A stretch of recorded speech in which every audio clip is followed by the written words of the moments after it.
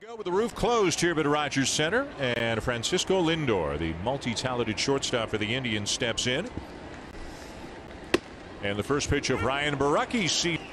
Lindor, an all-star each of the last 4 years. Combines power, speed, a lot of personality. One of the great young players in the game as he grounds one to the left of Freddie Galvis, sliding back to his feet and on to first. The guy's missed almost 4 months with an elbow issue, just back to the big leagues, and now has some blood on his finger. Up, and now we're starting to see blood on the uniform.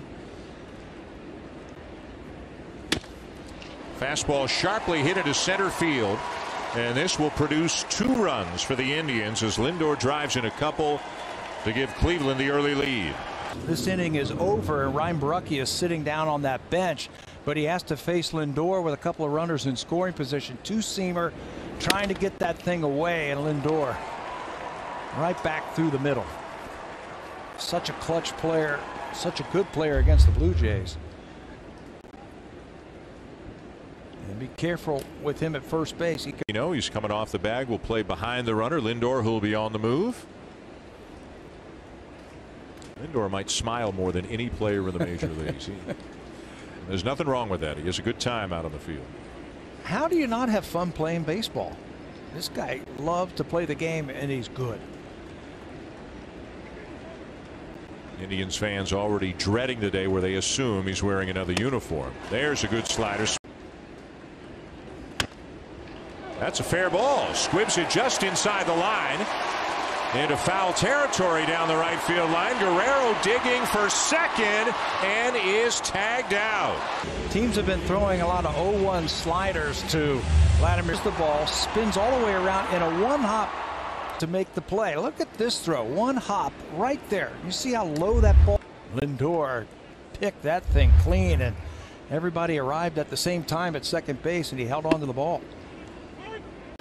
Of all the baseball that I watch,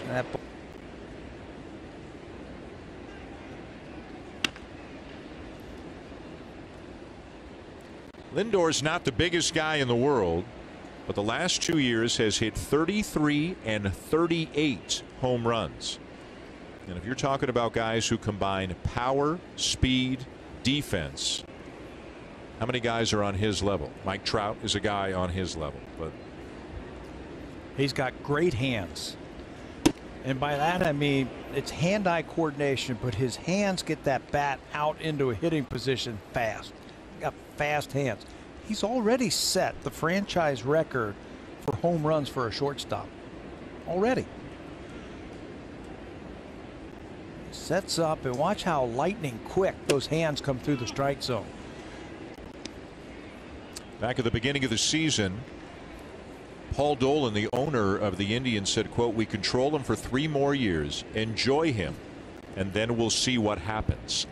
And that obviously, as there's ball 4, that obviously made some Indians fans very concerned, saying, what do you mean just for 3 more years? But they're a small market team, and this is going to be a guy who's going to make an enormous amount of money because, plain and simple, he's one of the best players in the game. Mike Trout is the best player in the game, but that's some pretty good company that Lindor is keeping. Yeah, if you go by WAR, wins above replacement, he's the 4th best since 2016. There's some superstars and some MVPs on that list right there. Trout, Betts, and Yelich. Francisco Lindor at 21.5 wins above replacement, 4th best in all of 2016. So yeah, he'd be tough to replace, but they've had to. I've looked at that, and I don't see where they can go. Grichuk grounds into a double play. Top of the order, Francisco Lindor. Fortunately, from what we know, is okay. As Lindor gets a bunt down, Guerrero, nice play. That'll go down as a sacrifice runner to third, 1 out. Lindor, we have seen this on a number of occasions this year, and Lindor came out after the game and said he believes all teams should extend netting all the way down to the foul pole. We saw that terrible accident in Houston earlier this year when a young child season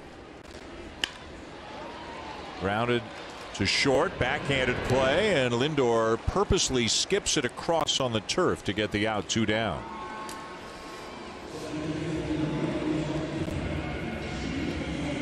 Is it that easy? He makes it look easy over at shortstop. He knew he had to hustle. Instead of setting his feet and throwing, he's going to throw on the run. He's going to bounce it over. A perfect bounce pass in basketball, huh? Yeah.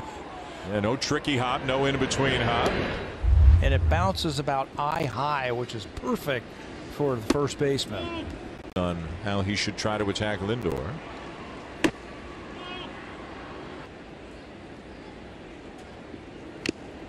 Slider fouled off An inning and get another one. Tell you what, it'll make the down the right field line, but this will be foul out. Runner goes. Not going this time, and a swing and a miss to get him against Clevenger. Ground ball to the left side. There's 1 and 2. Now a message, but if Schaefer has to go on the injured list, then I don't know if one of those guys would be the logical. What does the major league team need? Where's notice and get guys on planes, trains, and automobiles and get them from one place to another. Lindor grounds out. 1, 2, 3.